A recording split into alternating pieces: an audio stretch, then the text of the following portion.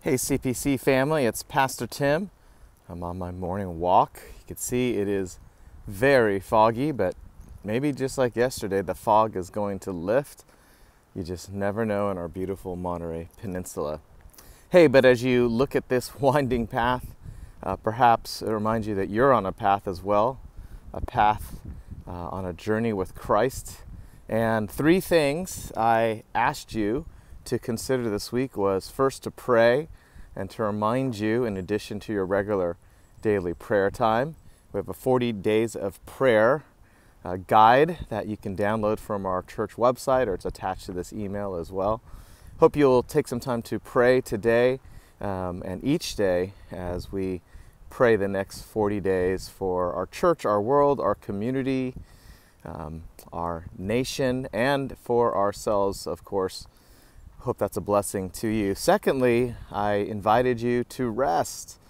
In many ways, my walks are a little bit of a rest. I do get my heart rate up, get some exercise, and try to eat well and do all of that. But it's a resting, it's a recreation, a recreation, getting in God's nature, listening to His voice, and just remembering that I have been chosen in Christ before the foundation of the world.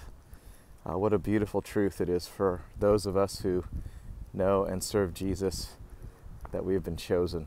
Thirdly, after we've prayed, after we have rested, it is to serve. And we hope you're finding ways to use your gifts, your resources, your time, your talents to be a blessing. And as we talked about on Sunday, you will be blessed as you bless in Christ's name. If you're looking for a way to serve and minister, hey, email us. We'd love to chat with you about some opportunities. In particular, our children's ministry could really use help. We need some volunteers to go through the process, and we hope it could be regularly, but even if it was once a month, what a blessing that would be. So if you have some time, you don't have to be an expert in kids, but we would love to walk you through the training and invite you into that. This Saturday also, we're having a community-wide 9/11 remembrance. I, along with some other local pastors and our own choir and other musicians, will be part of that in Devendorf Park, 9 a.m.